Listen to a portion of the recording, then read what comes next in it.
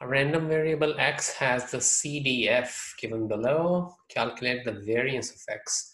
So we know that variance of x is e of x squared minus ex whole square. And to get these expected values, we need the PDF. Now, normally we get the PDF of such a function by just taking the derivative of each part, which we can do if there's differentiability all over. And usually that's the case. What happens is that the values at the endpoints match. However, this is a tricky one because look, f of 1 is calculated from this part, and that comes out to be 1 minus 2 plus 2 over 2, so that's a 1/2. However, just before 1, if we look at the upper part, it's 0, so there's a sudden jump from 0 to a half, so it's not continuous at 1 and therefore not differentiable.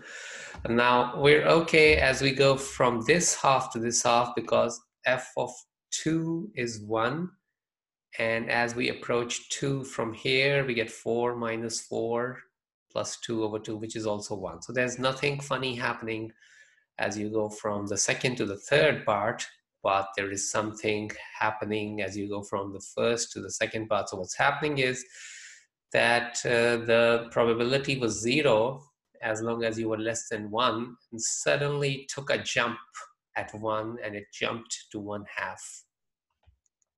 So when we write the PDF, we take this into account. So we recognize that the probability was 0 when you're less than 1/2, and then at 1/2 there's a jump. At x equals, probability was 0 when x is less than 1, and then at 1 it suddenly jumps to a half, and then afterwards we are in this portion, and here we just do the normal stuff. We take the derivative of this, so it'll be 2x minus 2 by 2 when x is between 1 and 2, not equal to 1, because equal to 1 we know what happens. This is what happens at equals to 1, and between 1 and 2 we get this, and then after from 2 onwards we have this part, and so we take the derivative of 1, which is 0. So now this is a combination of both discrete and continuous, because what's happening from 0 to 1 is a discrete situation, and then what's happening over here in this interval is a continuous situation. So to get the expected values, we will need a combination of both discrete and continuous formulas for the expected values. So the discrete formula, you know, is summation xfx.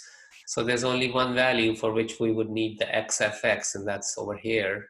So x is 1 and fx is a half, so 1 times 1/2 xfx. And then we know that for the continuous, it's the integral of xfx.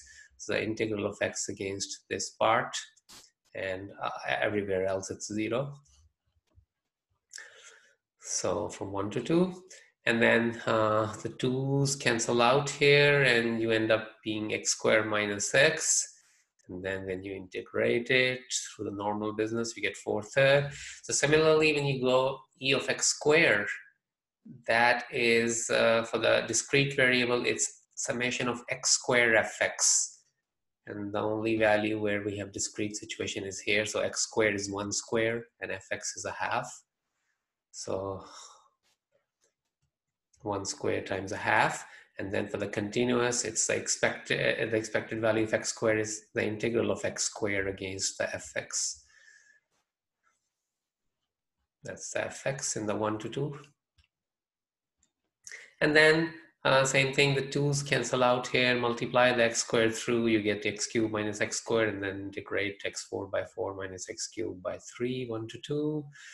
And eventually you get 23 by 12 for e of x squared. And now we are ready to apply the variance formula, which is e of x squared minus ex whole squared. So ex squared was 23 by 12.